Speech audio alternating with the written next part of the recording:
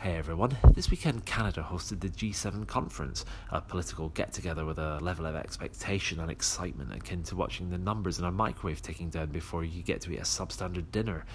These meetings are supposedly meant to help the world's biggest economies sort out ideas, which is no doubt why they don't invite China or India to the big economies get-together. To add insult to injury, Germany gets invited twice, once as itself and once as its puppet, the EU. President Trump was first out the blocks this time, though, to get on the headlines, raising the question of why Russia wasn't at the summit.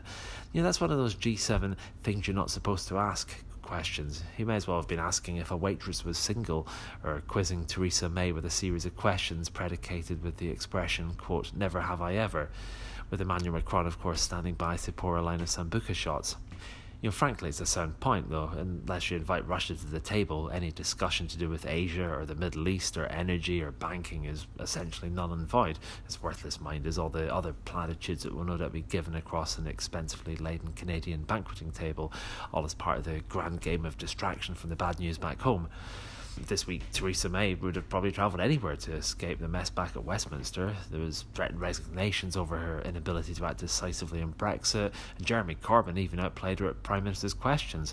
I imagine he probably celebrated by buying himself a new hedgerow to drag himself backwards through for next week's back to normal dishevelled appearance at PMQs. Theresa claims, or at least believes, that she's got enough supporters to get by as it is, except the Flat Earth Society also claims to have, quote, supporters all over the globe. And you can probably see a logical fallacy in that one as well. Anyway, see you next week. If you like these, subscribe. Bye.